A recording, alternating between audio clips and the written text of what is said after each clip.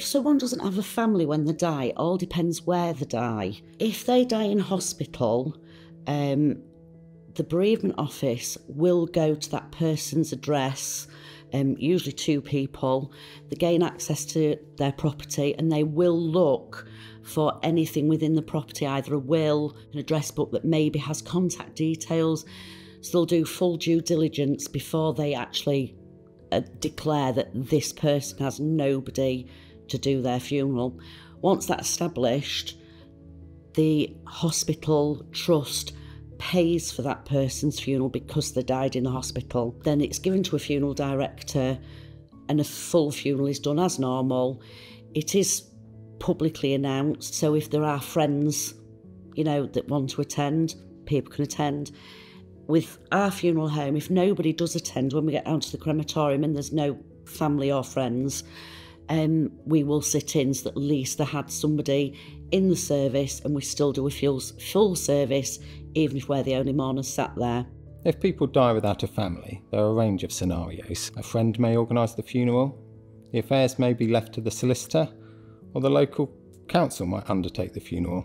We work with our local council to provide welfare funerals for those who don't have the means to pay for their own.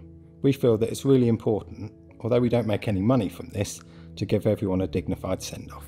A big question is what happens if somebody doesn't have any family when they pass away, and how can a funeral be arranged? And there's 2 answers to that, really.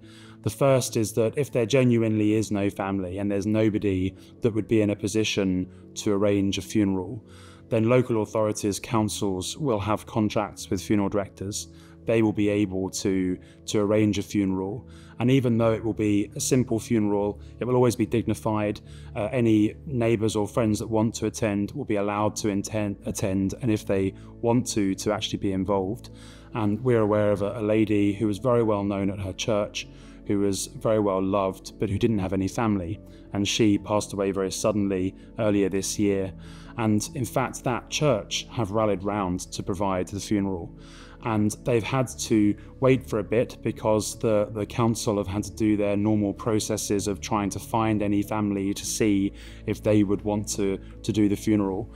But as no family have appeared, the coroner has given permission for the church community to effectively act as the family and to contract a funeral director to carry out a funeral.